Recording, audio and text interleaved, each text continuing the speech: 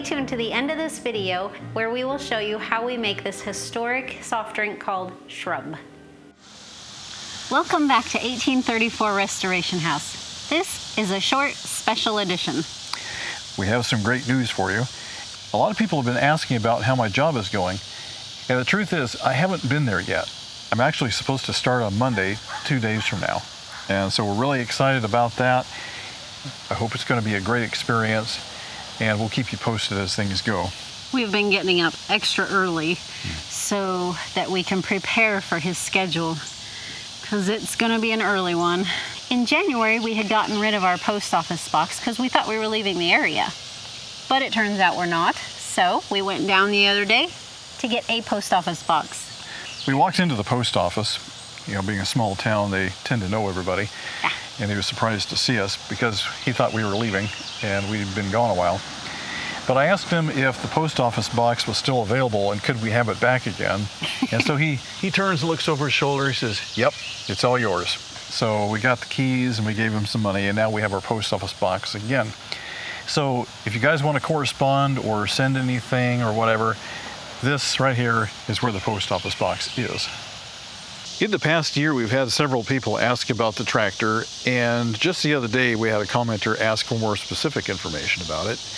And we haven't really talked much. We've used it in several videos and it's been very helpful, but I thought I'd just take a moment and just talk about what it is and why we have it and why we chose this one. So we tend to buy places that have acreage, and when you have that much land, it really is helpful to have some machinery to take care of it, because if you're trying to use a push mower on 2 acres, it's going to take you a long time. It could take hours. In fact, we actually did that years ago. We had a place with 2 acres, and I couldn't get through the whole place in one sitting. I had to go and do it over several days because it was just so much work. And we realized at that point, we need a tractor. And we had another place with 10 acres. We couldn't mow the place because we could only do just around the yard, and that was it. Again, we realized we need a tractor. Well, now that we have 2.3 acres here, it's the same scenario. In order to mow this place, it takes an awful lot of machinery power. Also, to try to clean up a place like this, you really need to have something that's going to help you out, because otherwise you'd be schlepping stuff from way back there all the way up to the front so that the city can collect it and haul it away. And it's a lot of work, hauling bricks, hauling soil, things like that really is so much easier with a tractor. We've always liked the John Deere. We thought it was a good product, and we like the fact that it's made in America, and that's a big thing for us. Anywhere you go in any small town, there's going to be a John Deere dealer nearby. You know, certainly no more than, say, 30 minutes away, unless you're like way out somewhere. But the fact that it's made in America, the fact that you got local support, they're not terribly expensive.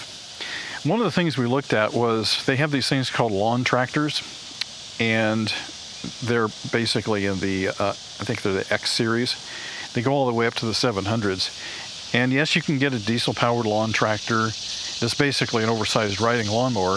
Yeah, you can put attachments on it like buckets and things like that. But the thing is, by the time you get one of those and you fully load it up, you're almost at the price of a compact utility tractor. And so that puts us up into a different category. Well, the basic entry-level compact utility tractor is the 1023E, which is a 23-horse tractor. It's a very basic entry-level. Works good for some people. The next one up from that is the 1025R, which is a better tractor in almost every regard. Costs a little more.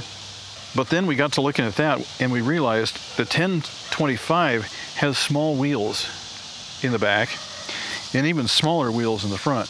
And what that does is it compresses all that weight on a very small surface area. And when you're running on a place like this where it tends to be moist a lot of the year, that's not good because you can sink in. So we looked at the 2025R, which is the one we actually decided on. And one of the reasons we like that tractor better is because the rear wheels are bigger. You spread that weight over a bigger area and it's not so prone to sink into the ground. The front wheels are larger as well. The other thing we liked about it is that it has a much bigger hydraulic system. That gives you more lift capacity on the loader, gives you more horsepower on the mower belly, and the PTO shaft back here has more horsepower to it. The tractor comes with basically just the tractor, and that is this. You can add on a front end loader, and most of the tractors that the dealers sell already have loaders attached to them because they're so useful and most everybody wants one. But it is possible to buy the tractor without. Down here we have a belly mower. This is a 60-inch mower. I can tear through this yard in record time. It takes me about 30 minutes to get this entire acreage mowed with this thing. Now try doing that with a riding mower, or worse yet, a push mower. So that's a huge, huge benefit. And one of the neat things about this is that can be taken off easily. You just undo a couple of things and then you literally drive the tractor backwards off and over it. And now the tractor is free of the belly mower. We keep it on most of the time because most of what we do is mowing. This is the loader here. It's fully hydraulic, and I believe it's also a 60-incher. And it's controlled by this joystick right here. So I can operate it. See, like that. It's fully articulating. I can curl it up, I can set it up and down, and I can even take it off. So when I mow, I don't think I've ever shown this, but I can take the bucket off by releasing these two pins right here, set the bucket on the ground, and then put the loader down a little bit. It disengages, and then I can just drive away, leaving the bucket behind. I'm going to demonstrate how easy it is to take off the bucket.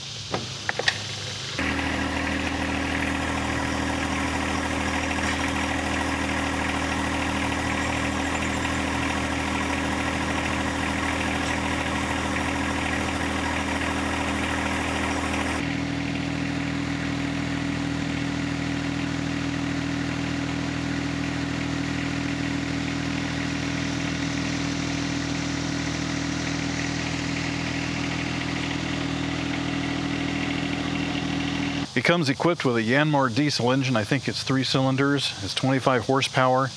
And I love having that diesel power because it's much stronger than a gasoline engine. Yes, fuel costs more, but diesel engines are more economical to run.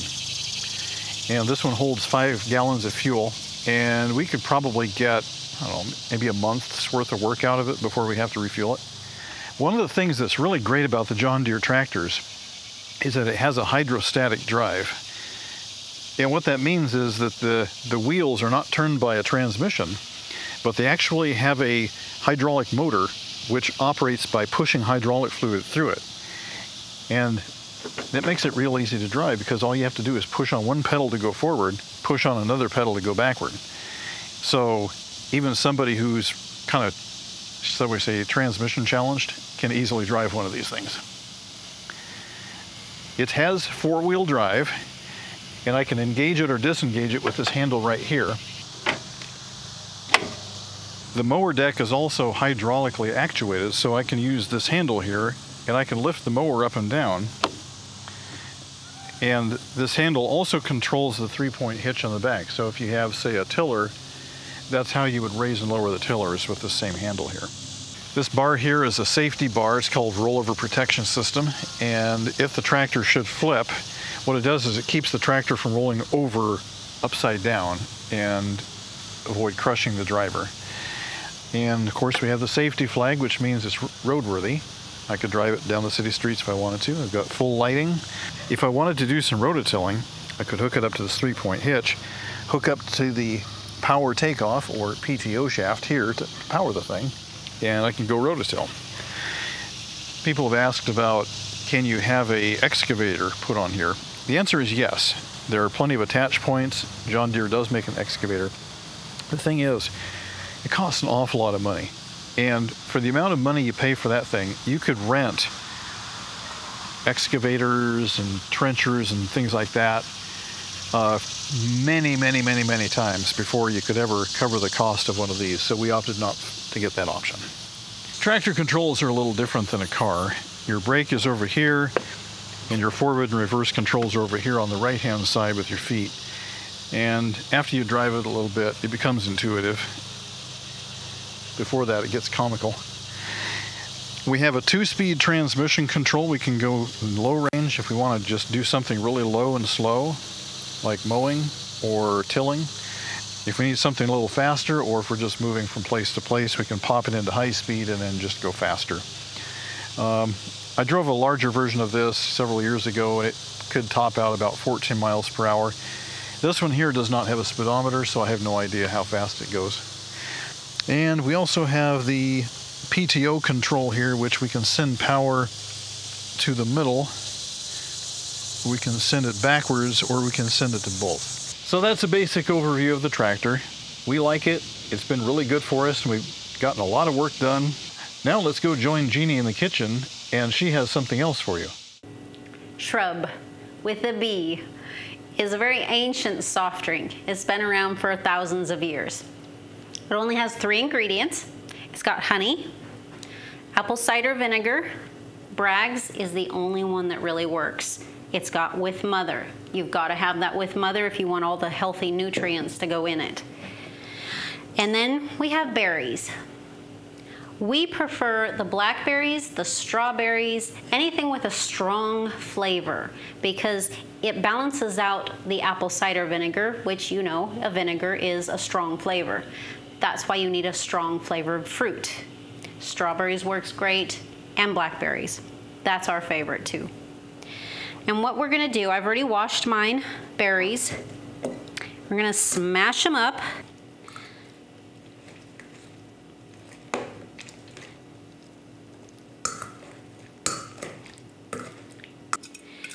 And the goal is to get about 1/3 of a jar. When I've got it leveled out, I have 2 marks here. That's where my fruit is, so I want 2 marks of honey and 2 marks of apple cider vinegar.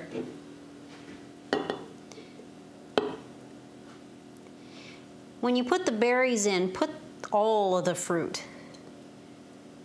The seeds and all, it's okay. We will filter it out later. Then my apple cider vinegar, my mark.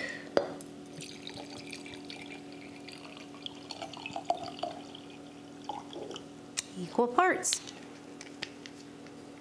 And when you do this, use a plastic lid, not a metal lid of any kind. So we shake it up pretty good. Now I'm gonna set this on the counter for 3 days. And every time I come across it, I'm going to shake it up. I don't want the honey sitting down at the bottom. I want it to blend in together. After 3 days, we're gonna strain this, take out all the berries and the chunks and everything, and the juice that's left over is our concentrate. The concentrate you're gonna wanna put in the fridge. You don't want it to ferment anymore, okay? It'll get really strong if you leave it on the counter continuously. And when you go to use it, you only put a little bit in your drink. Whether you're using water or seltzer water, you can use soda water, you can try it in fruit juices if you like. You can put it in a lot of different drinks, but it is an apple cider vinegar, so don't forget that. It does have a strong flavor, which is why we mix it with a strong berry. You want to mix to taste. Start off really easy until you get to the taste that you like. Mike and I both like different concentrate amounts. So it is particular to each person, but it is our favorite drink in the summer, and we're very happy to share it with you guys. We hope that answers your questions. If you have any others, feel free to leave them in the comments. We do read the comments, and we try to respond to them as much as we can. Thank you for watching 1834 Restoration House Short. Short. Short.